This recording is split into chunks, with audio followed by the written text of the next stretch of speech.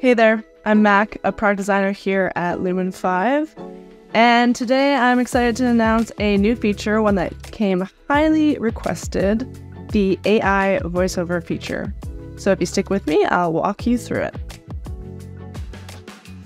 Alright, I've skipped ahead and I'm starting at our AI script composer stage. If you're looking for a walkthrough of the features on this page or of previous steps, check out our other Lumen5 videos. So I have my AI generated script all about how to grow your own tomatoes. I've reviewed it, it looks pretty good, and now I'm going to convert it into an AI voiceover.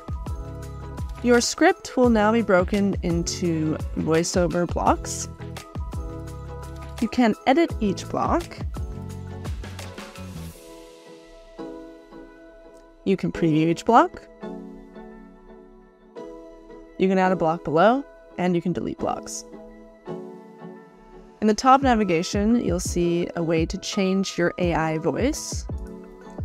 Free users will have access to 2 free voices. Otherwise, you will have access to 40 AI voices.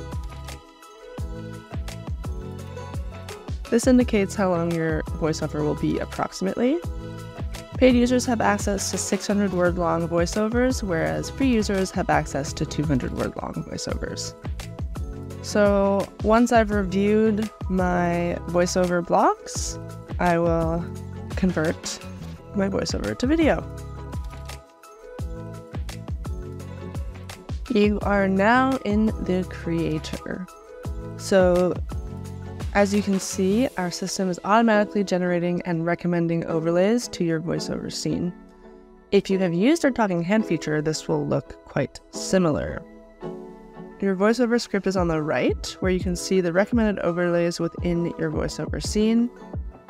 You can edit the length of overlays, remove them, or add more. One thing to note is that if you remove overlays, we have a waveform that automatically applies to represent the voiceover within your video. So that's it for now. Stay tuned for more updates coming your way. Otherwise, give it a try and let us know what you think.